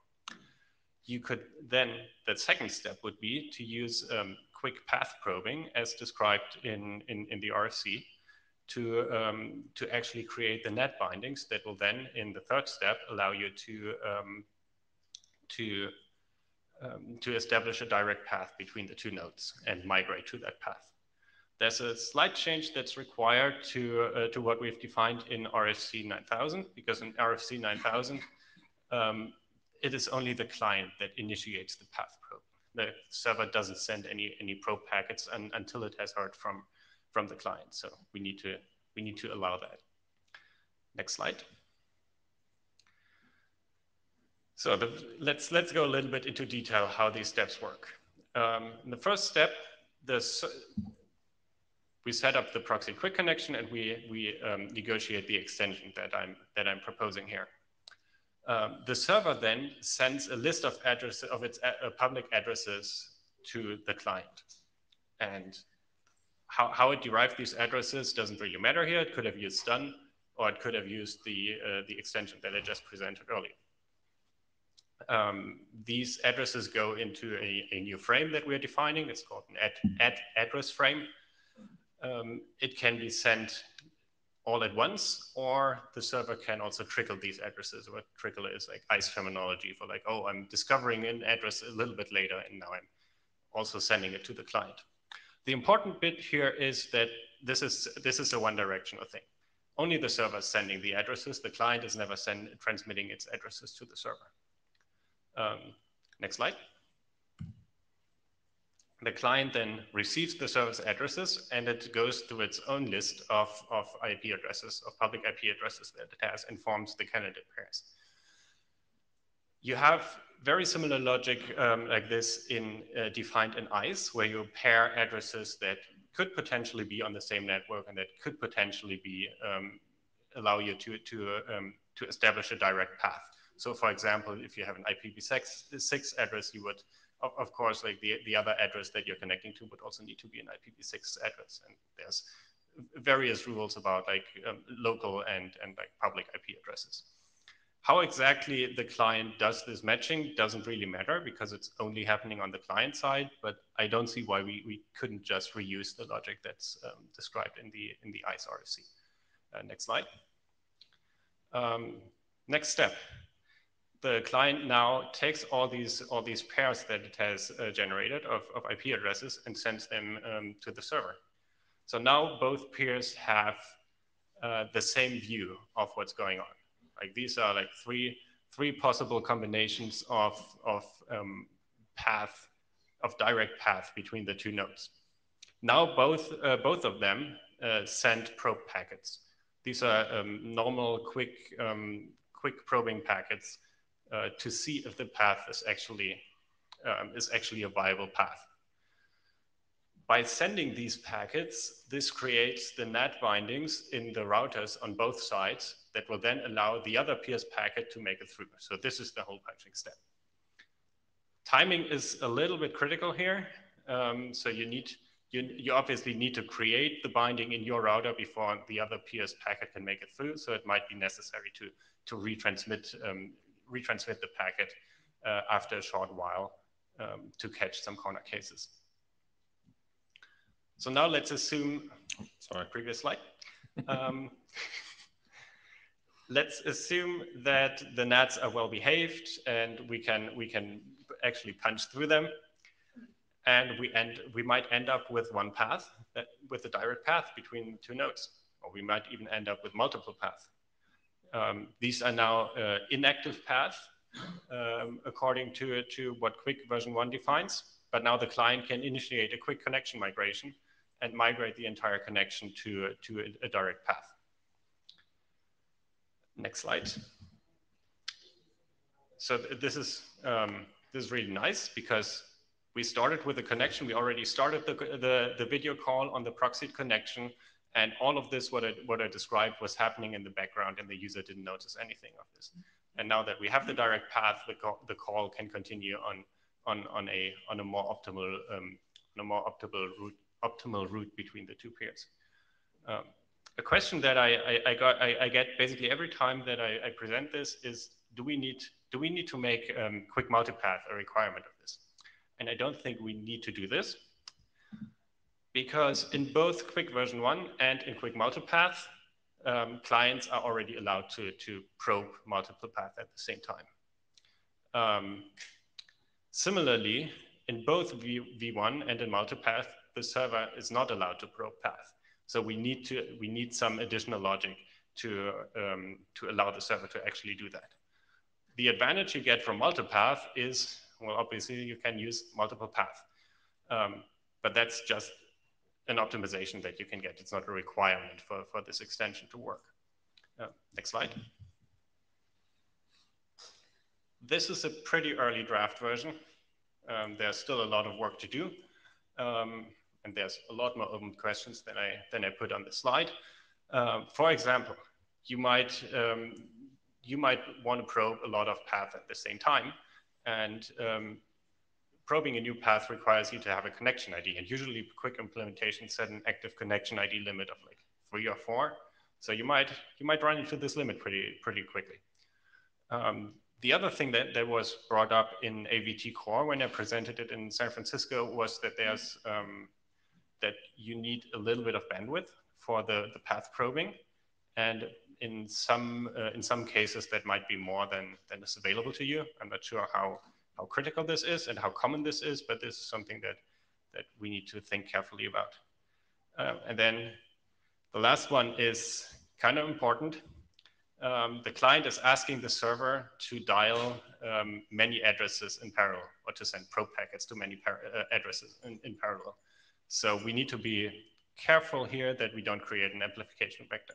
This is not a new problem. We already have this during the QUIC handshake, and we have this during connection migration. But we need to be careful here that we don't build an amplification gun. Okay, we are at time. We have 4 people in the queue. I'd like to hear from them, but if they could be very brief, that would be amazing. Peter?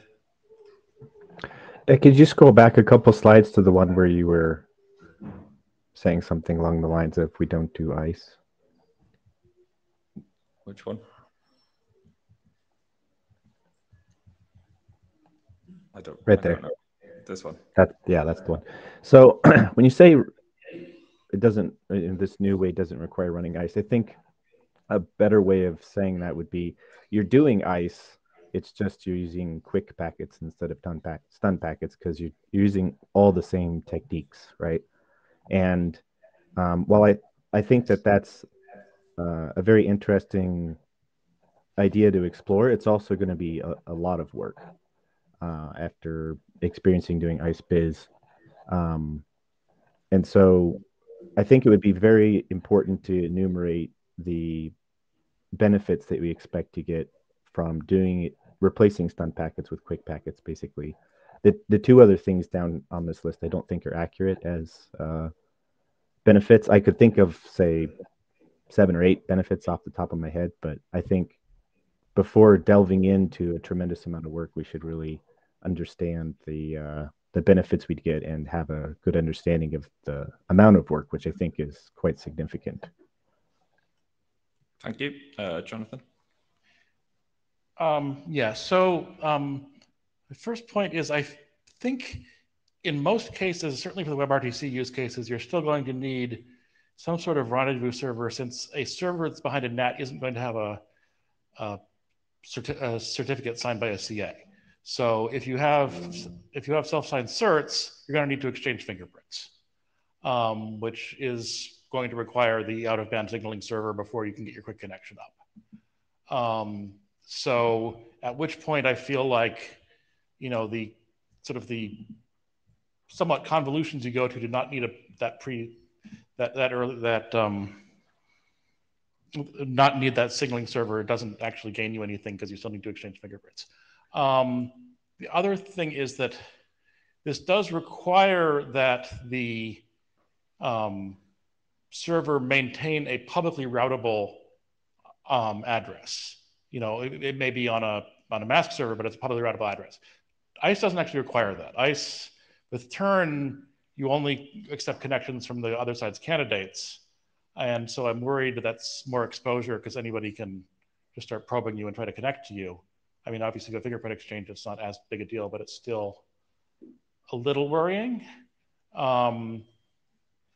So I mean, which I think you might be able to get away with that if you do have the external pre-exchange, the external rendezvous, but I need to think about, and probably we should talk about that offline. Do you have time after this? We can. Okay. Colin, can please be as brief as possible. Hi, Colin Perkins. The brief version is I agree with Pete Thatcher. Okay.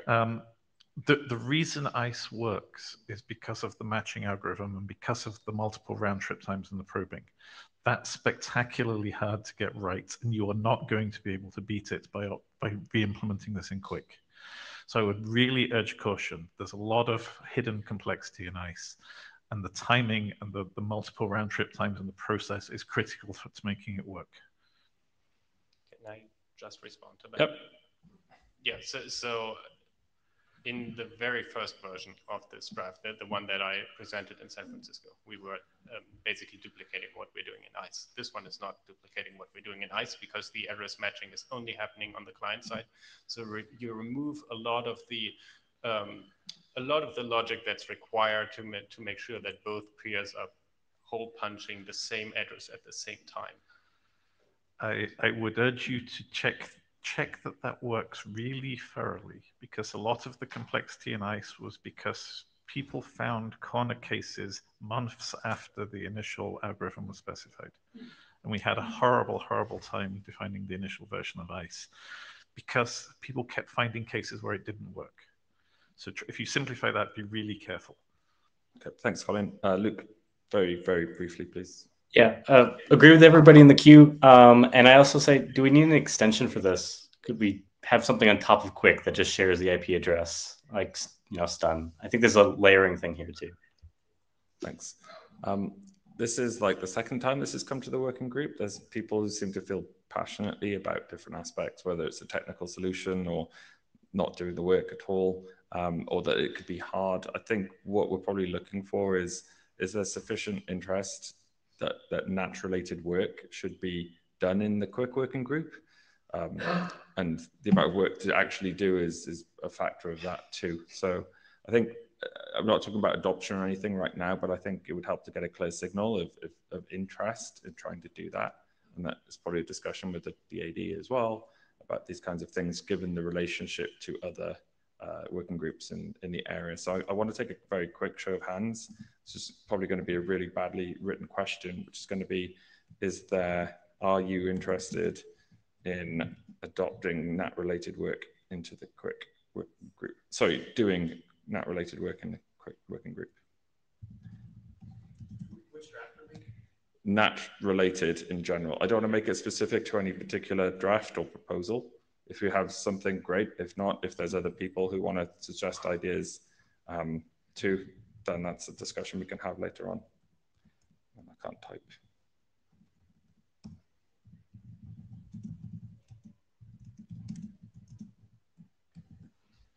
Okay, I'm going to start that, and we need to be brief. So just answer as quickly as you can, and then we'll wrap things up.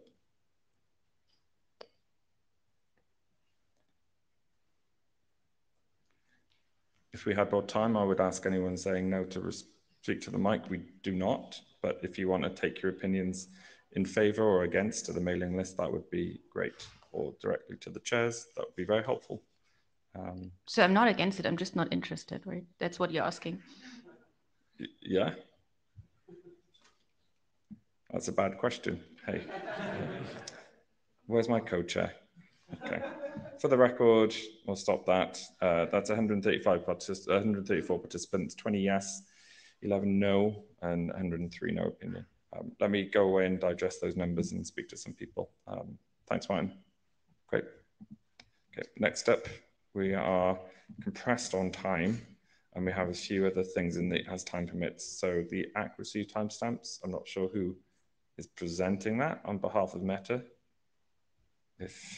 Hi, this is Sharad, and I'm calling in from Menlo Park. Great. Would you like me to run the slides for you? Or... Yes, please. This one. Okay.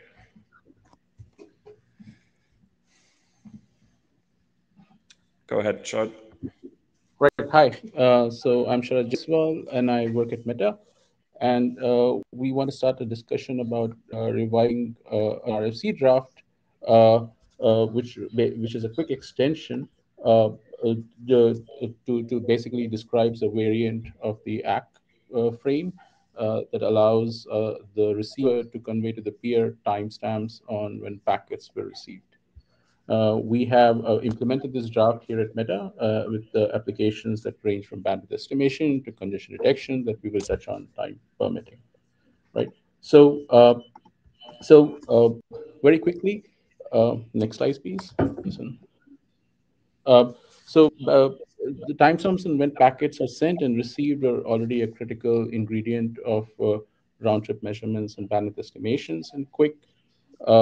One issue with the existing granularity of measurements is that it all depends on the frequency at which ACK packets are sent by the receiver. So let's assume that a common frequency would be, let's say, 20, and we get an ACK packet every 20 packets.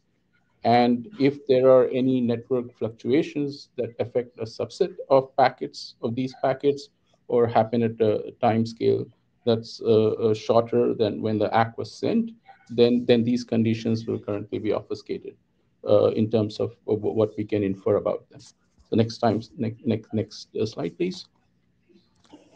And this problem becomes particularly interesting or important when you're dealing with latency-sensitive applications. And at the intersection of these applications and, say, wireless networks, where both the scheduling algorithms and congestion conditions can emerge at short time scales and can still impact the application. So the new draft, the draft that we want to talk about, let's go to that quickly. Next slide. So this was a draft that was submitted by Smith and Suet et al.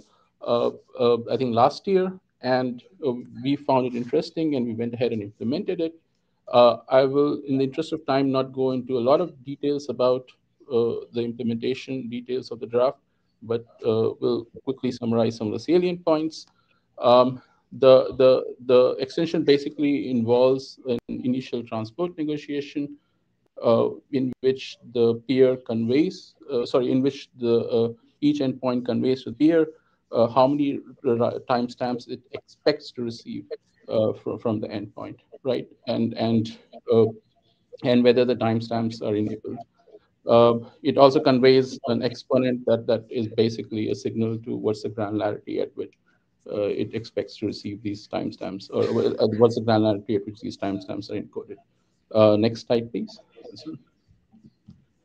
Now, this is basically the meat of the extension. So the extension basically is proposing a new frame, the ACK receives timestamps frame, which basically carries all the feeds that exist in the current ACK frame, and the new fields basically encode how many timestamps are being sent, and some information about how they are being sent. So let's talk through that quickly, since that's, I think, somewhat important. So the basic idea in the extension is that the timestamps are sent as ranges, okay, and each range describes a series of contiguous packet received timestamps in descending sequential packet number and timestamp order. And each range consists of a gap indicating the largest packet number in that range, followed by a list of timestamp deltas describing the relative received timestamps for each of those packets. So the next slide sort of explains this a bit more pictorially. If we go there. Right. So each the timestamps are encoded as ranges, just like ACK blocks are, and as I mentioned, the gaps indicate and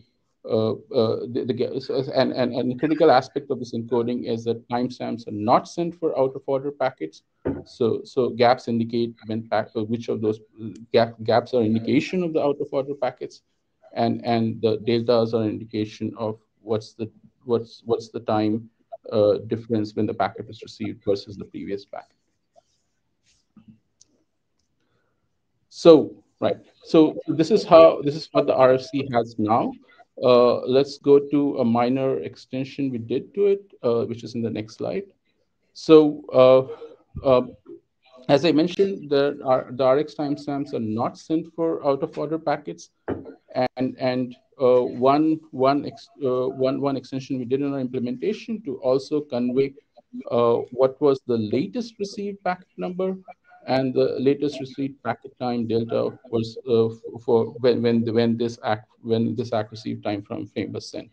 Now, having this information is actually quite useful because assuming that an ACK was sent for an out of order packet, then it lets us know that this particular ACK was sent for an out of an order packet, and assuming that the previous ACK assuming an ACK for the actual largest packet that was received was lost, it tells you that basically it actually helps you correct a faulty RTT measurement that could have been done because this would basically have been an ACK that was delayed because of an out of order packet. So this is actually another interesting aspect of this RFC, that these received timestamps not just give you a more fine-grained visibility into network conditions, but we believe with some extensions, it can also convey a lot of interesting information about when out-of-order packets happened and what was the extent of the delay of the out-of-order packets. Right, so let's move on in the interest of time. So this is just an illustrative example of how we are using these RX timestamps at Meta. This gray box in the middle basically is just an abstraction of some kind of a wireless scheduler. This could be a base station or a Wi-Fi scheduler. And the basic idea is that as congestion occurs, then I mean, it manifests. Let's assume that packets were sent in a burst from the sender. When congestion occurs in the last mile link, it manifests in either packets bursts getting aggregated at wireless link, or basically getting spread out further, right? So basically matching the RX timestamps with the sender timestamps, and looking at these patterns of the interarrival times of bursts, so the size of the bursts, we have found them to be pretty useful signal in detecting when, for example, the network rates went down due to actual contention and congestion in wireless networks, and also for basically more fine-grained bandwidth measurements that have been very useful for especially low latency video applications. So that was the second slide after this, which I kind of give a preview of before this. Right. So we're very short of time, Sharad. Can we wrap this up? So I think I'm pretty much at the end. Let's go to the final slide. Yep. So yeah, I just want to pause and gauge interest from the room. Firstly, of reviving this RFC draft, for which we have already implemented and got some real world experience out of.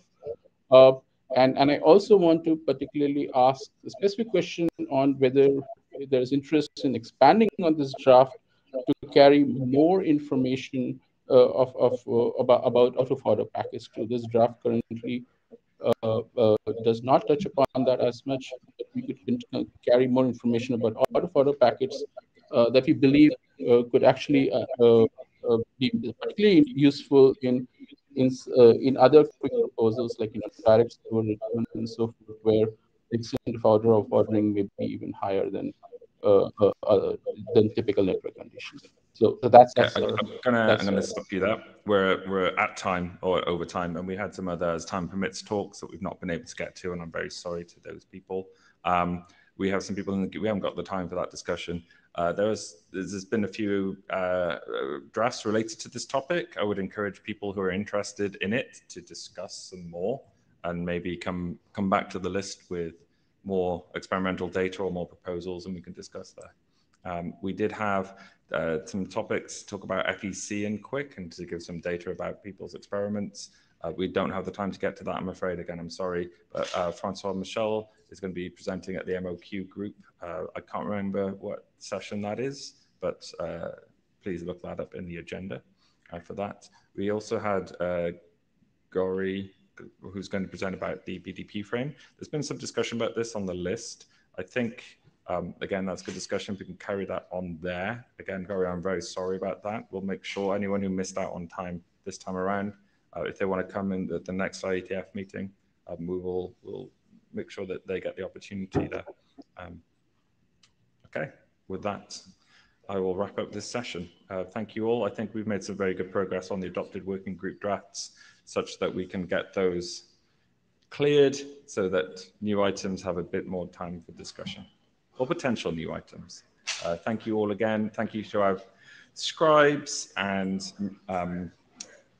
Jonathan Morton and Miria and everyone else who helped me today. A virtual goodbye, Sharad.